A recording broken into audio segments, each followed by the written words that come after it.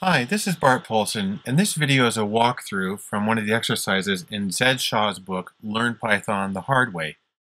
To get to it, just go to learnpythonthehardway.org, where the text is available for free in HTML format, and then click on this thing right here to see the table of contents. You do that, you'll go here, and then the one you want to see is down here at the bottom. Right now we're doing the appendix on which is called the Command Line Crash Course. It serves as sort of a prerequisite for everything else that we're doing.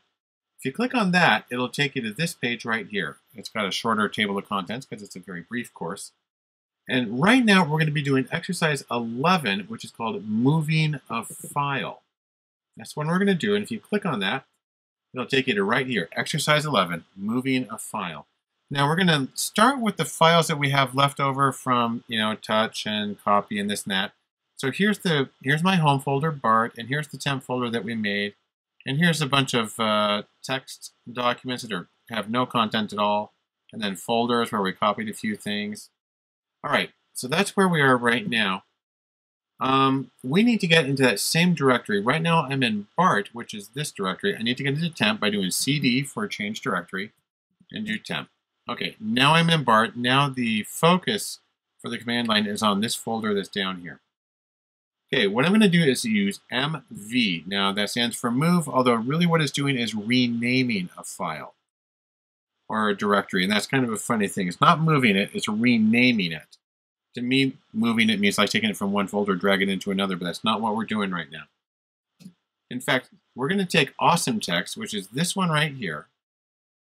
Let's come up to here and we'll type in awesome text, and we're going to move it or rename it to uncool text following Zed's instructions over here. When I do that, you'll see that this changes from awesome text was up here, now uncool text is way down here.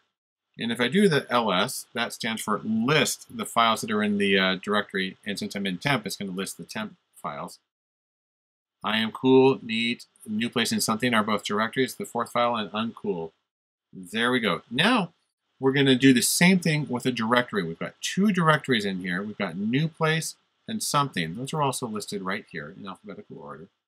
We're going to do MV for move or rename. And we're going to take new place and we're going to rename it as old place.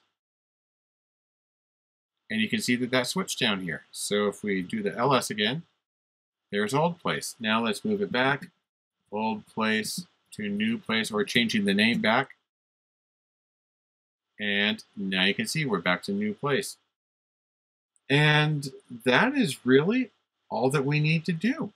It's a way of renaming files, which is sort of a version of moving them, but it uses the MV for move command in Linux. And there you have it.